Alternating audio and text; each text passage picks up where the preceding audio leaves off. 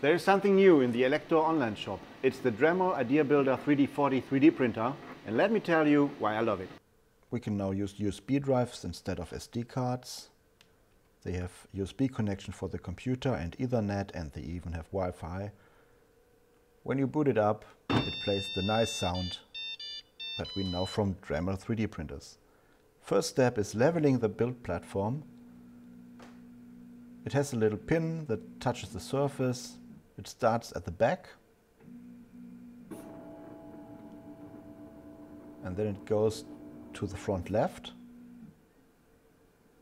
and checks again. Yeah, this is looking good, no problem. So now it goes to the front right side, and here you can see the little pin that touches the surface. Oh, it is too high, so I have to turn the knob. The beep tells me it is okay, so I hit verify again.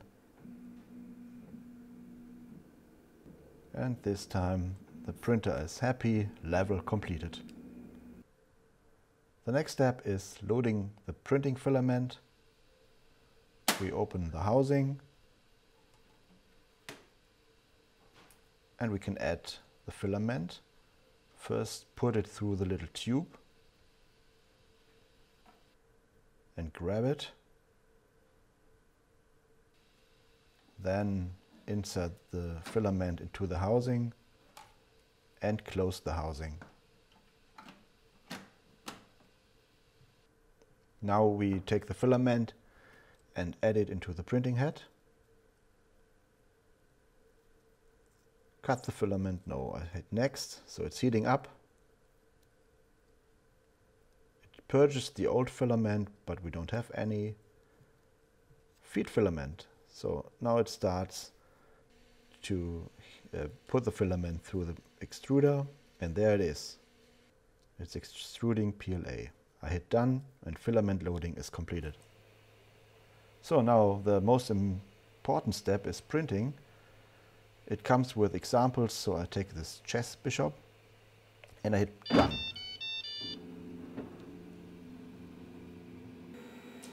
There goes the platform, there goes the printing head, and now it's extruding the first layer of filament.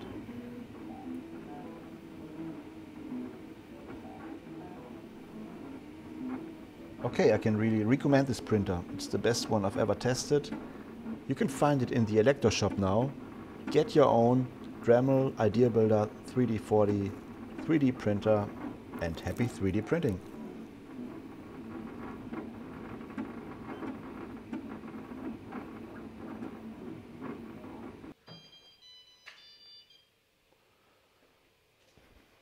Whoa, the print just finished.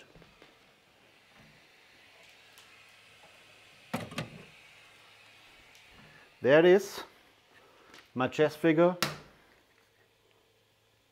Oh, it's hard to remove. It's very good sticky tape. Great.